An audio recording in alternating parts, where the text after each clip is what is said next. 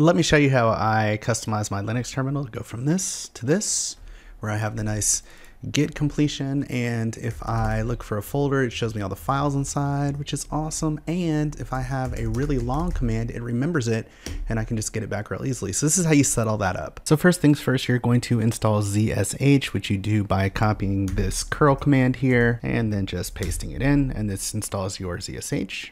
Then it asks if you want to change your default shell, say yes, enter your password, and you got zsh, and it already looks a little bit different. Next, navigate to a place where you have a project, and look at that, you get git.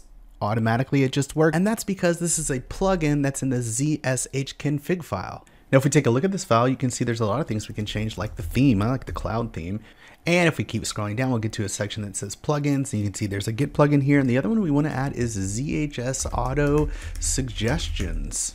But before we can actually use ZSH Auto Suggestions, we have to install it, which we can do here by copying this clone command from GitHub and pasting it into our terminal.